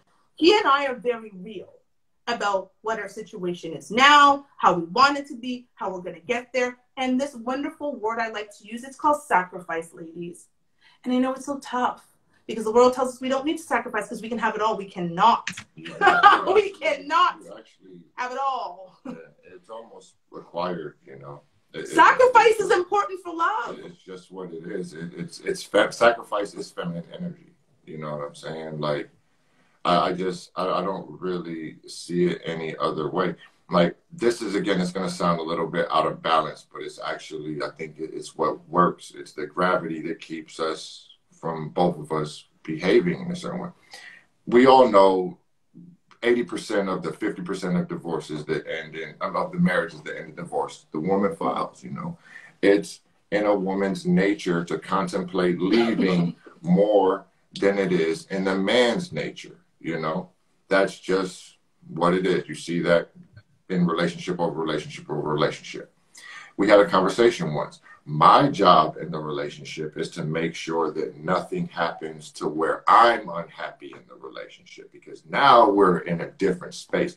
Her being unhappy in the relationship is kind of normal. It sounds messed up, but it's kind of normal. You know what I'm saying? Me being unhappy in the relationship is when choosing starts to be an option.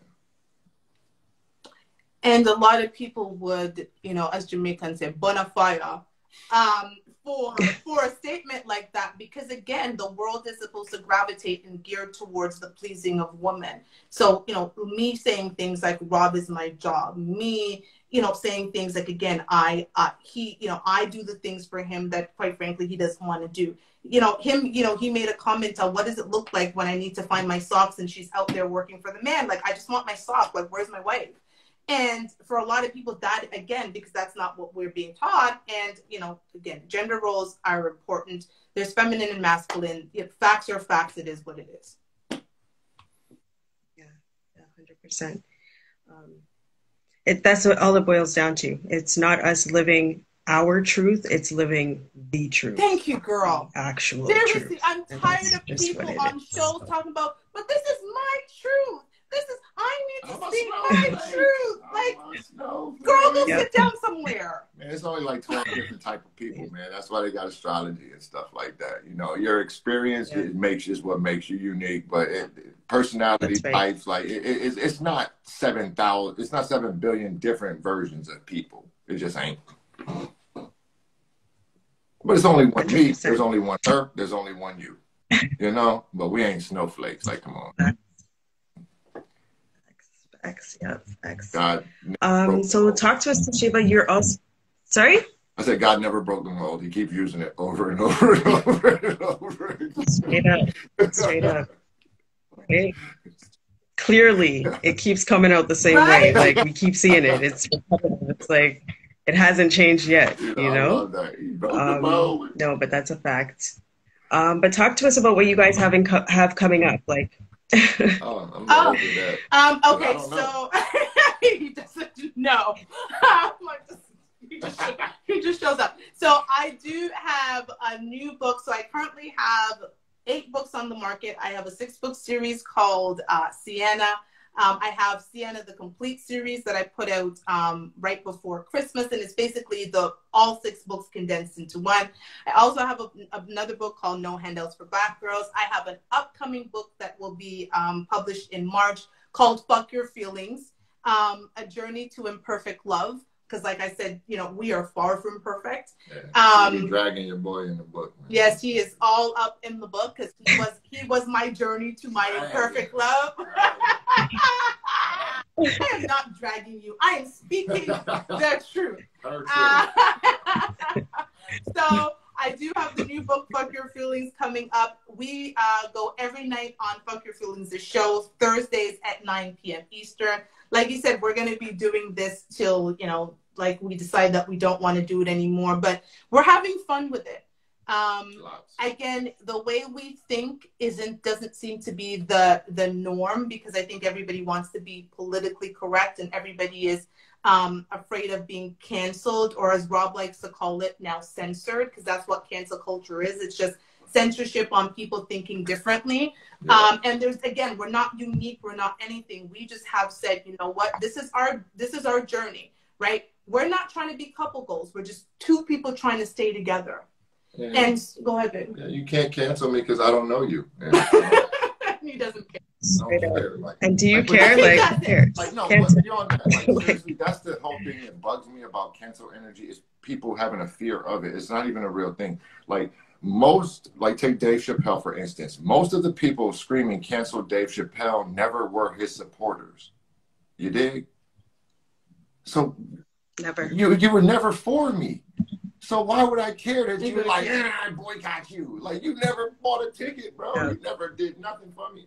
So, like, that cancel energy is just, again, that's like for kind of that follow along, that get along gang stuff they be talking about. Like, man, like, I don't care about that. Like, it's okay if you don't like me.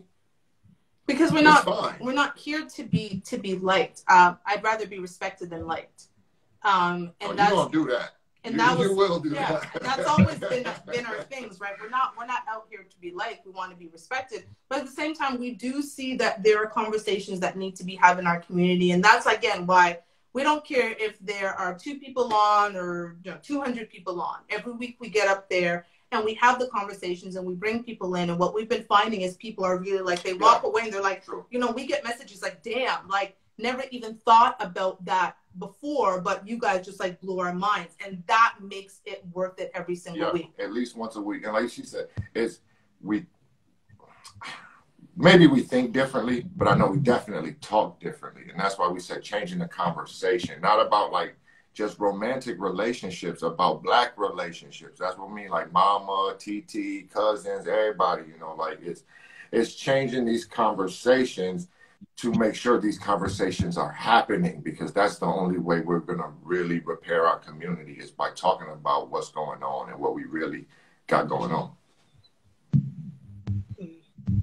No, it's extremely important to make sure that we're having these conversations. You're speaking about the truth and you're being real, because you don't find the authenticity out there. People often talk about being authentically me and this and that, but it's a standard that you have to follow when you are looking for those likes or you're looking for that content to make sure that, you know what I mean? So it's a breath of fresh air to actually be able to speak candidly, honestly, and openly. And you guys are you're doing the damn thing. So yeah, man, big up yourself. Yeah, and we never wanted to curate our, like we don't even really talk about the topic until we're, on the couch. Like sometimes it changes, but it's like, but when you're being yourself, you don't have to get into character. You know what I mean? It's just you just do what you do. She's very much like that all the time. Like she dances in Walmart to the Walmart music.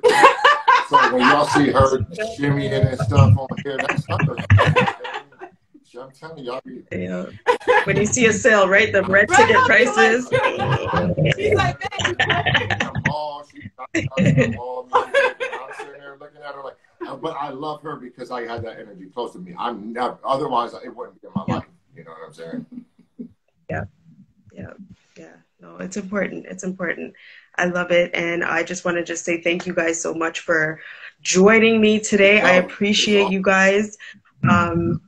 Yeah, man, I'm definitely looking forward to it. I talked to you guys a bit about the docuseries that we have coming up, and you done know you guys are definitely going to be a big part of that. I cannot wait to join you, or for you guys to join us in that conversation. So, but before I let you go, just please let everybody know where we can find you. Again, what day you're online, and then I need to get a quote from you. Okay, something I'm powerful. ready. Okay, so you can find us. We have 2 shows actually. So we've got Fuck Your Feelings, the show, which happens every Thursday night at 9 p.m. Eastern. So again, that's every Thursday, 9 p.m. Eastern time, and it's Fuck Your Feelings, the show. We also have another show called Not Your Typical Girl Talk. He's our male conscience on that show, I like to call him. So it's me and my 2 other girlfriends and Robin. That's called Not Your Typical Girl Talk. You can also find me on Instagram under Toshiba Monique. So my first name is Toshiba. My middle name is Monique. So Toshiba Monique. TOSHIBAMONIQUE. And if you look me up and you want to buy my books, you can find them all on Amazon. I'm also on Barnes & Noble online, but Amazon is where I happen to get most people. So Toshiba Billings on Amazon, and you should find all 8 of my books that are available. I still can't believe I say 8 books. That's phenomenal. Sometimes I impress myself. Yeah, man. When did you start anyways? When was your first book put out? My first book was published April 1st, 2020. So this is what happened. I did the 6-part series. I published a new book every single month.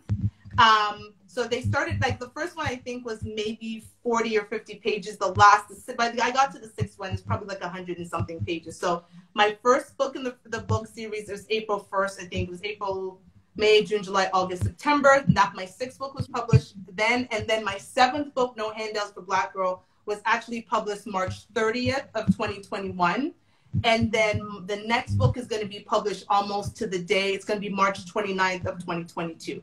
So it would have been 9 books in 2 years. And then between him and our creative director and my strategist partner and my editor, I cannot write another book for 18 months. So I will have all 9 books, because honestly, he always says your boss is a biatch, which is me, because I give myself all these crazy deadlines. I've got to get everything done. Like, I've got his spreadsheet and things for him to do, and then, like, after I'm done this, I'm going to go and edit because I've got some things to do. But so they've said to me, no more writing, focus on the things that you need to do. And so I'm going to take an 18-month break. But I do have another 6-book series that I kind of started that I'll be doing in 2024. Yeah. Wow. So check it, like 8 books from 2020 to 2021. Yeah. Yeah. They cover from nasty to serious. They do. I'm all over the place. Like, the 6-book series is like Black erotica and sex and all that stuff. And then I have No Handouts for Black Girl. That is like very empowering and all that stuff. And now I have Fuck Your Feelings, which will be more of an autobiography in terms of my journey to finding him. Yeah. You got a couple different moves. All right, we're here for it. We're here for it. Good stuff. Good stuff. And I always like to get like a quote or something that you kind of go by, maybe daily, that you guys would like to share with us. So I've said it a couple of times. I'm going to say it again. This is the guiding principle for me in our relationship, which is do not make permanent decisions on temporary feelings. I get up every day. In addition to choosing him every day, I get up every day with that in mind. And we have, like, when we have a show called Fuck Your Feelings, we literally live a Fuck Your Feelings life. And so I know that I want to ride this relationship out into the sunset. I will be buried beside him, probably on top of him, because I'm that obsessed with him. I hope you don't go first, but either way. But, you know, it's the guiding principle of our relationship. And I think that's important for people to even have as well. What is the guiding principle of your relationship? Yeah, like, what's the purpose of y'all being together? Like, what's the reason? Because companies have mission statements and all of that. And for me, the one I like to close with is just kind of my guiding, like, principle is just, you know, only place where you will find work before success is the dictionary. Like, you have to love the grind in order to achieve the success. Like, you have to love the day-to-day of it. Because if you stay down on anything long enough, you will become successful at it. I guarantee you. That was good, because that is relationship. If you stay down long enough and you put in the work that needs to be put in, and this is going to be actually something I say. I know we've run over time, but I think we have to. I want the ladies to think about, you know, the friend that they have in their life, and maybe it's them that is always constantly in a new relationship, in a new dating relationship, in a new boyfriend-girlfriend relationship. I'd love for you to ask her why, or if it's yourself, ask yourself why. I'm already going to tell you what the answer is. You hit a rough patch. That's usually what happens, right? Because relationships are supposed to be fun, and they're supposed to be great, they're supposed to be light, they're supposed to be wonderful. And the moment you hit a rough patch, you don't want to go through the rough patch, you just replace the person. Like he said, most women leave relationships. I think I've left every single one of my relationships, if I'm honest, right?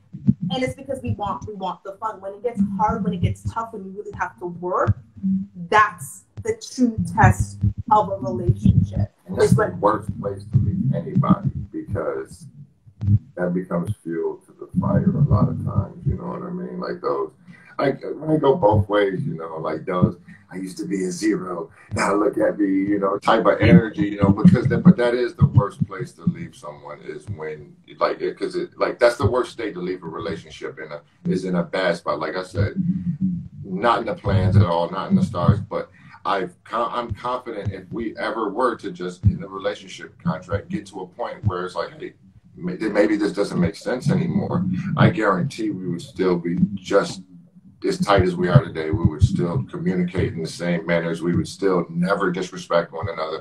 Like, I think that's just a better way of moving forward in it. You know what I mean? It's like all or nothing. It's like, no, maybe it shouldn't be that much of an extremity. You know what I mean? Maybe it should be just your best foot forward. And if that's not enough, then that's okay.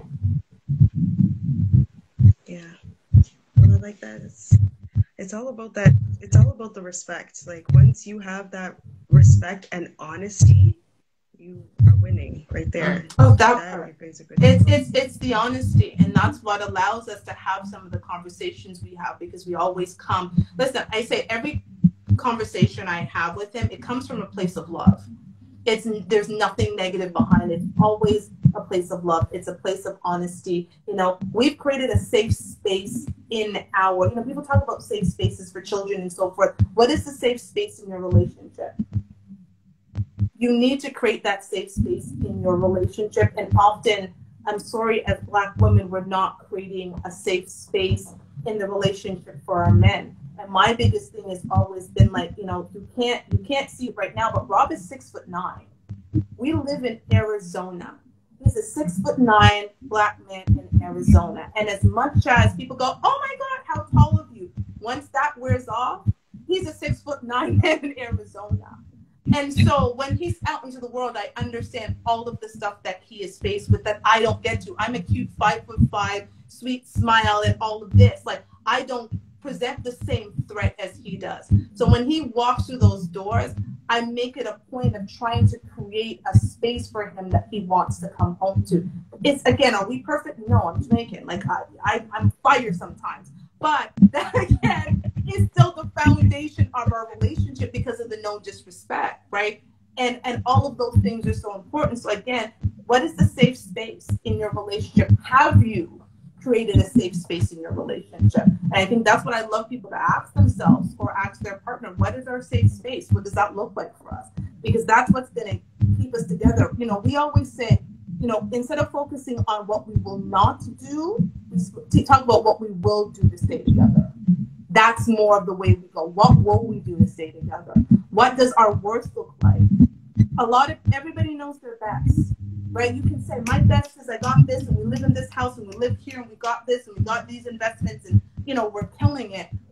What does our worst look like? I want to know that, God forbid anything happens to me, and he has to teach me how to walk again, or God forbid wipe my ass if he's going to do it, because, you know, he wants the same for me. We need to talk about what that looks like. So that's kind of been our thing. And there isn't a lot we will not do to stay together, because that's when we got into this relationship, that was our goal. Our goal was to stay together.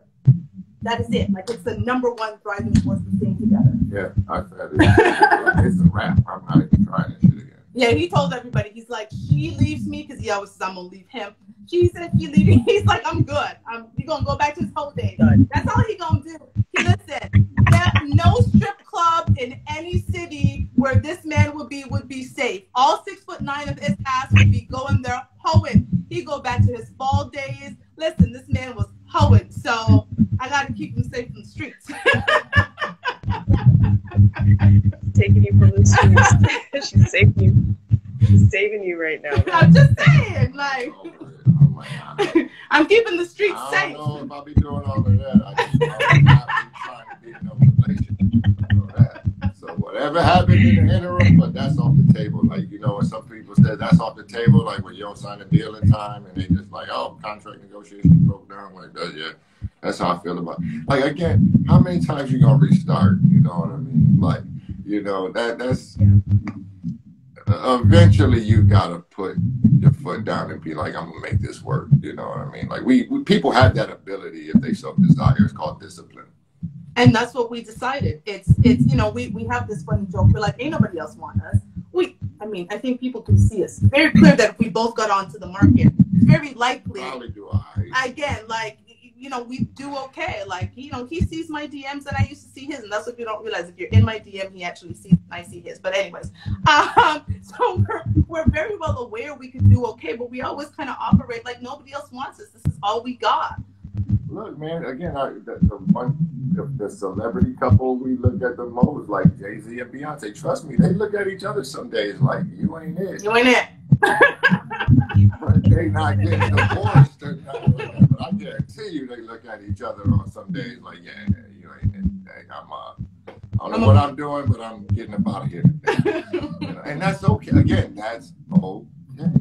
But the next day I wake up and I still choose him. Right. I'm going to choose him over anybody every day, and he's going to do the same. So choose each other, people. This is Black Love, hey. And we love it. Yes. Yes. Yes, man. So thank you guys so much. I appreciate you guys for coming on. It was a great conversation. Awesome. Thank you. Great interview. We appreciate it. And we look forward to the documentary. Yeah. Coming. I'll definitely be in. Listen, he always yawns. I swear he's not tired. That's going to be a trademark. He just always yawns. Trademark. Like Bernie. It's a deep conversation. You know what I mean? It's not you. He yawns on our show. It's okay. He yawns in the middle of conversations. It's a very serious one. Games. He yawns in basketball games. It's a thing.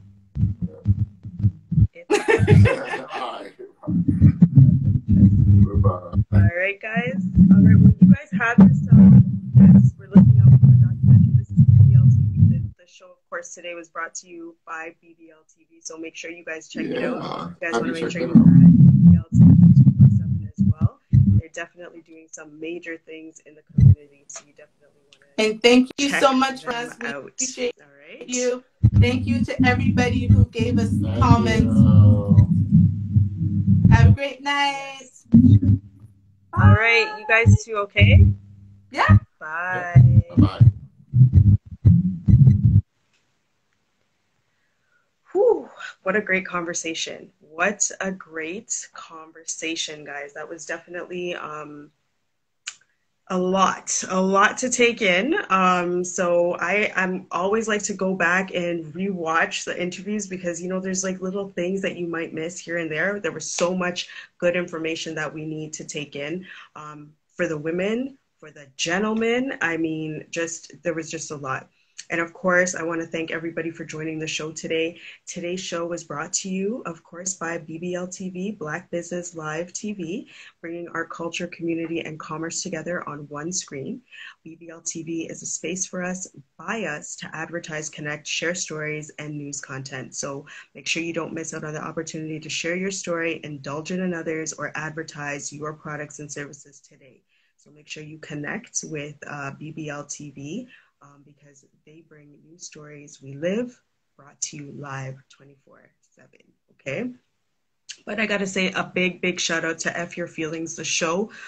Both Toshiba and Rob came through sharing and dropping too many gems for us today. Too many. Like, we have a lot to think about. Whether you're in a relationship currently, you're looking to be in a relationship, whatever your status is, they brought information for the better of our community. And this is exactly this is Black love right here. They showed us what Black love is. Black love is honesty. Black love is being truthful. Black love is discipline. Black love is respect. And that is and it's being real with your partner, being real in this commitment, staying committed fully 100% to whatever it is that you guys decided to do at the beginning of your relationship, staying committed to that. So it's really important to, number one, establish those those things that you guys have. Establish your principles, establish what it is that you want out of your relationship. Make sure that you're on the same path, and always have respect for each other, and always tell the truth. And I just said it one thing, not your truth, the truth, because only the truth is real. That's it. Your truth may be your way of seeing a certain thing, but the truth is what it really is. And at the end of the day, it's F your feelings, because feelings are fleeting and your feelings don't last. 1 minute you're feeling this way, and then in 10, 15, 20 minutes, ladies, you know what I mean? Like, we're not feeling that way anymore. You know what I mean? And gentlemen too. Sometimes you may be upset, whatever it is. The feeling is there, and then it's gone. So it's really important to just F the feelings and get to the nitty gritty, the real truth. Very refreshing conversation. I'm really excited about the docuseries coming up. Also, we have some great news about the docuseries. We are going to have some sponsors for the docuseries, so you guys want to check out King Aqua.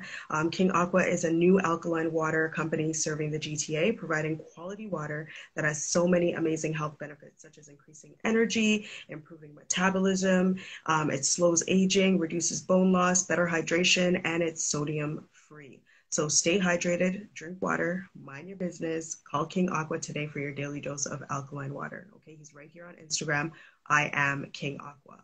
Shan Punch also offers a wide variety of healthy products, from peanut punch, soursop, beetroot, booster shots, sea moss, sorrel, green seasoning, pepper sauce, smack sauce, and so much more. All these products are made fresh to order.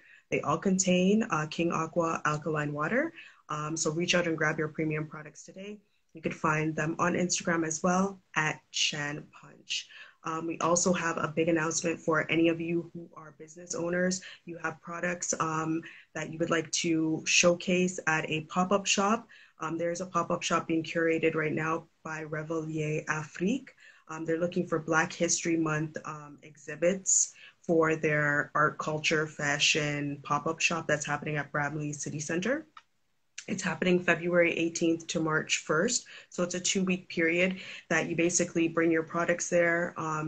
They will display them for you and have them sold, and you can get in touch with them and try to figure out how you can get your products in the store. It's just a 2-week thing that they're running at the Bramley City Center. If you know Revelier Afrique, I'm probably not saying it properly, but the store owner, Julianne, has a store actually in the Bramley City Center upstairs, but the pop-up shop is going to be running for the 2 weeks in the downstairs location. It's in a storefront, and she's just going to have a bunch of different things happening. I believe they're going to have a fashion show, live music, art exhibit, and there's a lot of other things that she is going to have as well. So guys, there's a lot happening. Make sure that you link in the bio, click the link for the questionnaire, answer all the questions for the Black Love in the 6.